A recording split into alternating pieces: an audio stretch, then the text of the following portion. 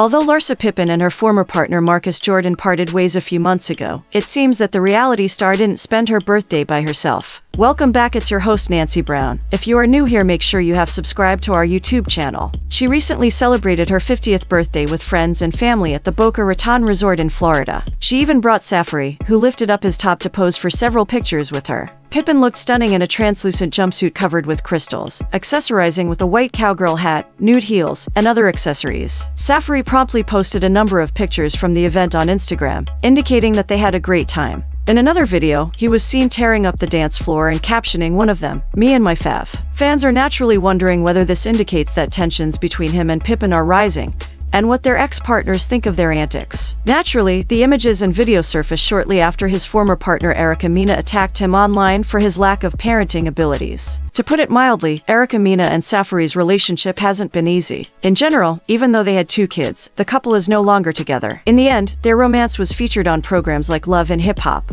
After all, this isn't necessarily a good combination for a partnership. But there's no denying that these two will fight frequently and in public on social media. These arguments can occasionally be a little one-sided, with one person expressing their sentiments. I was with Nikki, we broke up. Her fans and certain people, they just wanted it to be like, okay, they're not together no more. Safaree recently discussed his scandalous relationship with Nicki Minaj in an interview. He mentioned in the interview that the years after their split were difficult.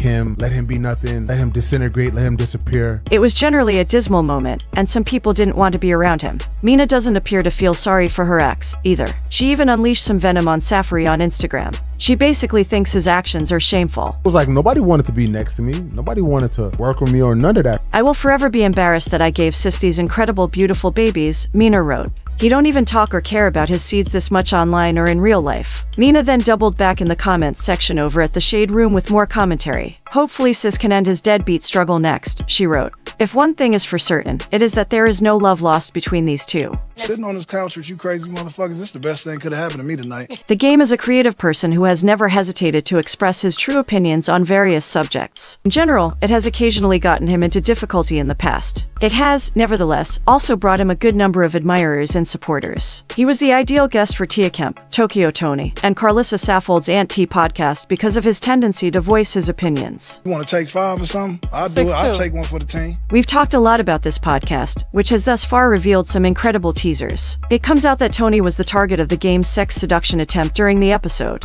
Over there looking like the Lady Gremlin.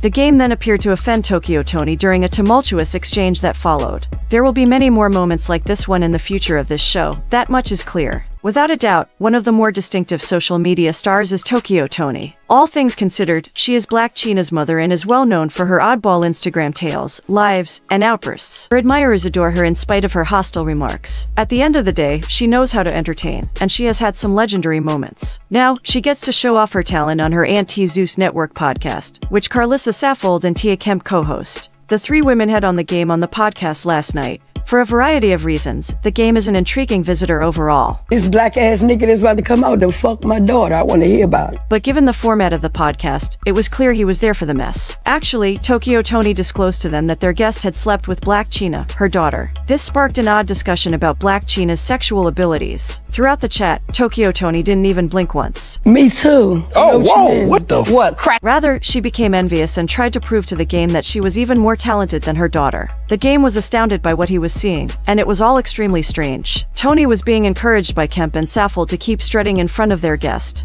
Okay, so gang, we want to know. All things considered, this is the kind of content viewers are hoping for from the program. The internet knew things were going to go crazy when it was announced that these 3 would be doing a program together. This episode suggests that the show has not yet let us down. The mother of Rick Ross's child, Tia Kemp, is well known for her outrageous activities on social media. All in all, she has been a real pain in Ross's side. He constantly makes fun of him on social media. Moreover, everything has only gotten worse once the artist discovered that he was being attacked in Canada. Throughout the feud, she has even taken Drake's side, which has resulted in some amusing social media posts. Kemp now has an entirely new stage on which to disparage Ross. We are discussing her just-released Aunt T podcast on Zeus Network, of course. She, Carlissa Saffold, and even Tokyo Tony host the program. Your algorithm should be alarmed by this lineup. The Game, who is also at odds with Rick Ross, was recently featured on the program. Kemp appeared to be in a good mood as a result. Tia would let me give her a lap dance, and she'd give me one back. I don't pay for nothing. Come on. All in all, she was with someone who disliked Rosé as much as she did. She then proceeded to give the game a lap dance as a result. Boss might get mad, but hey, dog, fine, man. Hey, yo. Even though the fans at home weren't startled by anything, Tokyo Tony and Saffold certainly weren't. The episode went up last night, and at the same time as the video, it went viral. This show is going to be a reliable source of viral videos, if anything.